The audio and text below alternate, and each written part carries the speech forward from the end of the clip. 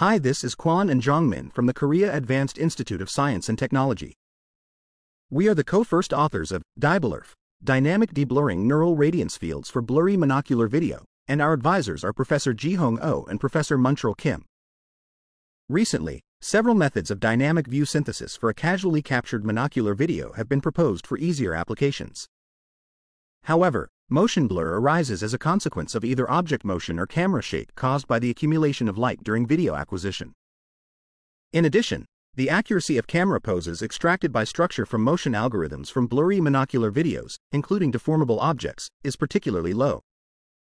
Therefore, synthesizing sharp novel spatio-temporal views from monocular video is faced with challenges when blurriness presents in the given frames. One straightforward solution is to apply 2D video deblurring as a preprocessing step to the given blurry frames before optimizing video nerfs. However, this naive approach has a significant drawback as independently deblurring frames in the pixel domain can introduce inconsistent geometry in 3D space. Several deblurring nerfs have been developed to address blurriness in static multi-view images. However, they encounter difficulties in capturing temporal information when extended to blurry monocular videos. This is due to the absence of a motion-aware deblurring module along the temporal dimension. Additionally, the existing state-of-the-art monocular video nerf methods cannot be directly applied to deblur nerfs from given blurry frames because they lack an effective deblurring component and time-aware pose optimization methods. To address these challenges, we first propose a novel dynamic deblurring nerf for blurry monocular video, called DyBluRF, which utilizes an effective joint optimization of base ray initialization and dynamic scene reconstruction. In addition, it has a temporal information-aware deblurring approach considering global camera motion and local object motion. We also propose two novel loss functions for effectively optimizing sharp radiance fields without any mask supervision and reconstructing robust geometry, respectively. The experimental results demonstrate that our DyBluRF achieves superior performance compared to the previous state-of-the-art methods qualitatively and quantitatively. This is the overall architecture of DyBluRF. DyBluRF consists of two main procedures which are base ray initialization, BRI, stage and motion decomposition-based deblurring, MDD, stage. If we directly utilize the input rays which are derived from the camera poses obtained through structure from motion algorithms from blurry videos for dynamic deblurring nerf optimization, it results in suboptimal outcomes. To solve this issue, in the BRI stage, we coarsely reconstruct robust dynamic radiance fields and refines the initialization of base rays using imprecise input camera rays. In details, the BRI stage consists of two components, the dynamic nerf rendering and the ray warping. For the dynamic nerf rendering, we decompose our radiance representation into static net and dynamic net and separately estimate the rendered colors of the static scene component and the dynamic scene component via continuous volume rendering. Furthermore, our DyBluRF combines the outputs of static net and dynamic net via the staticness probability to get the full rendered color. For the ray warping, we initialize the base rays to predict better latent sharp rays by warping them from the input rays. To handle the ill-posedness of jointly optimizing dynamic radiance fields and base ray initialization, we propose a novel interleave optimization strategy that alternatively optimizes the ray refinement and static and dynamic nets.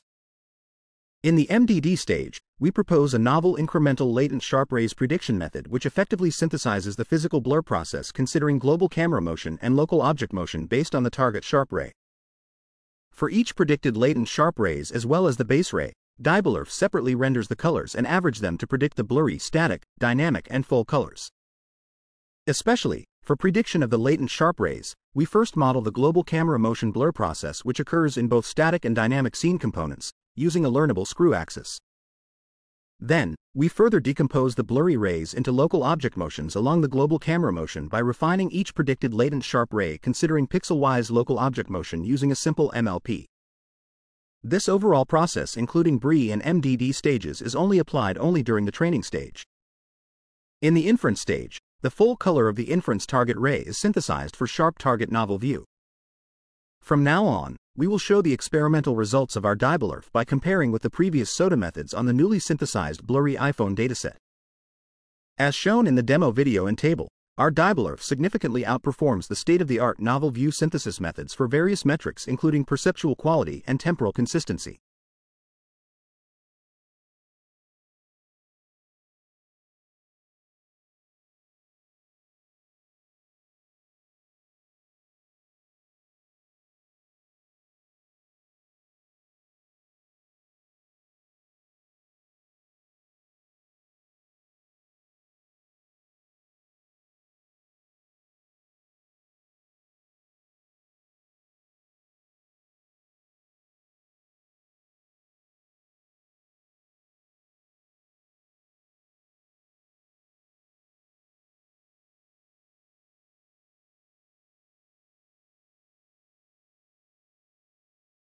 By optimizing the dynamic neural radiance fields using the blurry frames in left side, our DyBluRF effectively synthesized novel views of the video with high fidelity as well as high temporal consistency. To show the robustness of our DyBluRF against degrees of blurriness, we optimized DyBluRF with two datasets, the newly synthesized blurry iPhone dataset and the original iPhone dataset. We show the rendered color of the base ray with green boxes and the averaged rendered color with blue boxes. Also, we visualize the each rendered color of latent sharp rays predicted by DyBluRF trained with each datasets. As shown, DyBluRF adaptively predicts latent rays to stably model the physical blur process, maintaining the sharpness of the base ray's rendering color regardless of the degrees of blurriness in the training frames. Specifically, DyBluRF predicts diverse latent sharp rays with large standard deviation when trained with the blurry iPhone dataset, whereas predicts consistent latent sharp rays with smaller standard deviation with the original iPhone dataset. Thanks to this adaptive optimization capacity, DyBluRF maintains consistent results between the two datasets across all metrics, demonstrating its robustness to different degrees of blurriness. On the other hand, both T-NeRF and HyperNeRF experience substantial performance declines across all metrics when trained with the proposed blurry iPhone dataset. Thank you for listening, and please feel free to leave comments if you have any questions.